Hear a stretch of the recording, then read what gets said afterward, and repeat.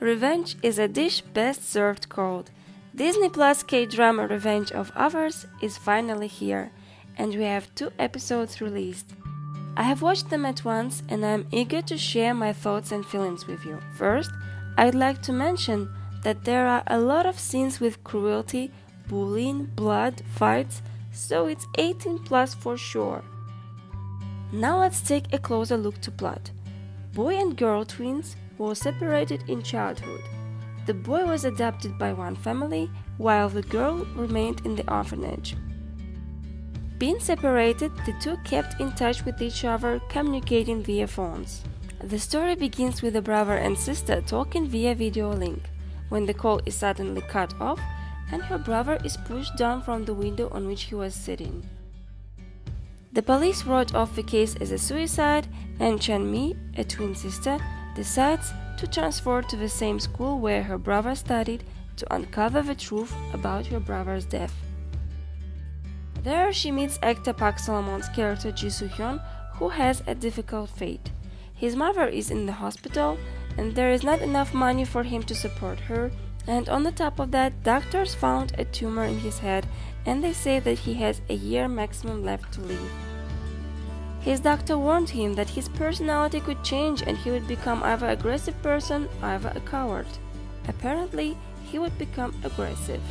He is engaged in wrestling and according to the plot, it is with his hands a revenge of Ava will be carried out.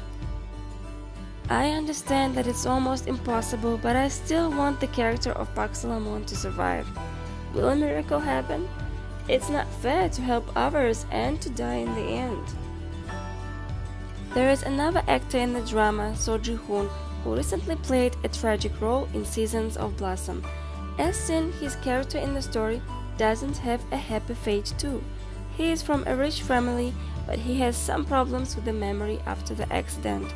He seems to be a very kind person by now and kind of likes Chan-mi and teaches her shooting. Many actors in the drama are rookies, but so young, beautiful and talented that they are pleasant to watch. I really liked the blondie girl, one of the victims of bullying, whom Solomon's character helped to get rid of bullying and try to live on. These lover boys reminded me of F4. The difference is that they just didn't change and improve as F4 but continued being bad guys. The scenes at the end of the second episode are very intense and violent, and we understand that Chan-mi's brother most likely wasn't on the side of the victim, but he himself was that bastard. And who knows, maybe he was pushed off the window by one of his victims. So as you see, I'm really hooked by this drama and there are no boring moments here at all. It's a must-watch drama for all who like thriller, mystery and revenge theme. There will be in total 12 episodes. In my opinion, that's a great amount of episodes, not too short and not too long. New episodes of drama are coming out every Wednesday on Disney Plus. Thanks everyone for watching. Who else has already watched the first episodes? Share your thoughts in comments.